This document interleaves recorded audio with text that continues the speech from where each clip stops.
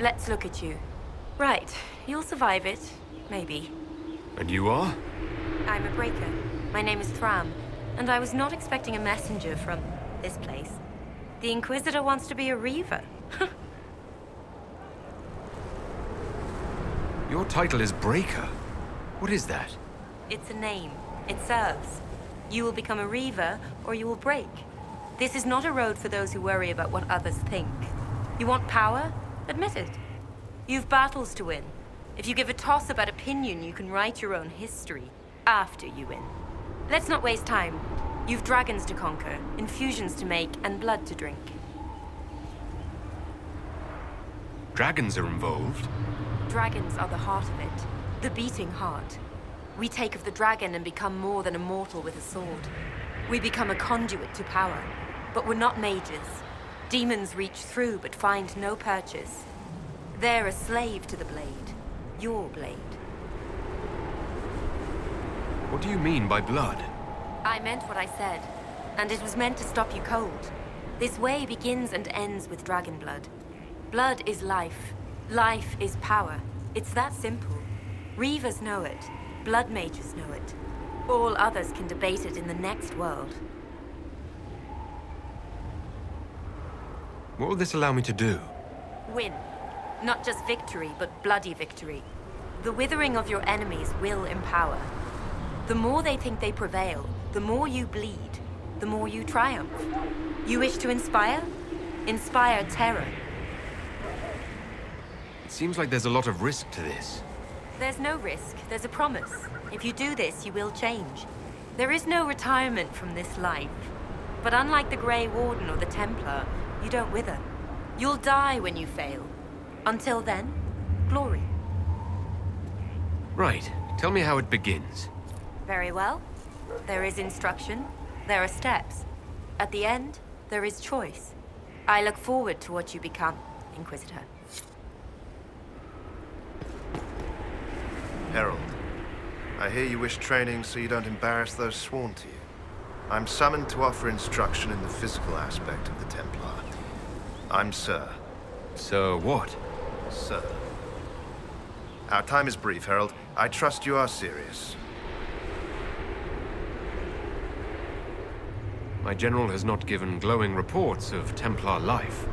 Yet here you are. Do you search for higher meaning behind such doubts? I don't teach that. The Order. Faith is not where Templar abilities come from. Faith is how Templars endure their abilities. I teach how to deny magics. Not fight, not match. Deny. And that lies in Lyrium. You will construct a filter, you will suffer its effects, and you will be worthy of inspiration. How you endure will be your own affair. This filter, describe it. It is a simple box, or an ornate one. It has simple tools or bejeweled. Depends on what you need. You will use it to prepare the daily draft of lyrium that allows the denial of magic. No one else can do this for you. Soon you won't know you're doing it. It will be a part of you.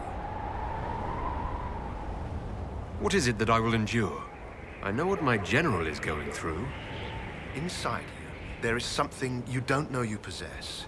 Becoming a Templar will make you keenly aware. You will feel empowered. It is joyous, but once you are accustomed, that something will get hungry. You have never felt this. The Order fights it with brotherhood. I don't know what a herald has. I'm not that involved in the faith side of things. I don't quote the Chant of Light. Know it or don't, it has proven useful to many, but it has failed some too. Whatever you need, keep it dear. All right, tell me what the benefits are. Magic was meant to serve man. This is ensured through the muscle and will of Templars. We deny the mage his magic.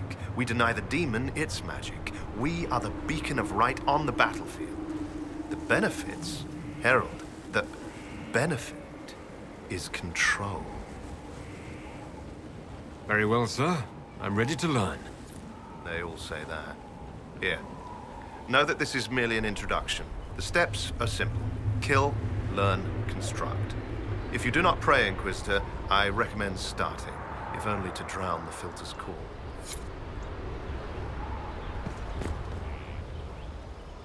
Inquisitor! Imagine the frothing of the minstrels dreaming of this meeting. Frantic. I, of course, am Lord Chancellor de Lyon, and I am here to aid your ascension to glory in the hearts of the people. I shall make you a champion. You can make me a champion? That seems hollow. Well noted. I can put you through the motions, but this is a way of thinking. Champion is about being a leader while also being known, respected. There are formalities, of course. Procedures, pish and tosh. All superseded as you already lead a nation. Once you set and have your standard, you shall command like you were born to it. And of course you were. You mean a literal standard? Colors. Something for you to raise, or the field, the tavern, the backhouse, wherever you wish. You could cut a square and claim a mere flag. But the Inquisition is no scow alerting bridges. It's a beacon. It's a final step. Symbolic. No drowning in gold to gain its strength or other tosh.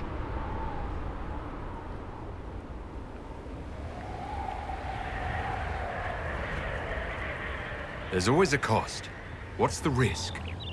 Ah, the dark future of all who live by the sword. If you needed a patron, I'd say be certain you choose wisely. Many a head has been lost for the faults of others. But you are your own authority. You already lead, and I dare say your current task has enough risk. So dangers of the future when you retire as favorite of the people? Are you allergic to silks? It's good to be champion. Is it similar to a knight or an Orlesian chevalier? We share a way of the field, and they can be useful. But those titles carry a certain reputation. Chevaliers are generally pricks, in my experience. The people are less inclined to celebrate those backhanders. You want to be their champion. All right, Lord Chancellor, I'm ready to start. Of course you are. You already have. Mere formality awaits. There's a process, a few shows of ability to start them talking. But you'll take to it just fine. Remember, it's good to be champion.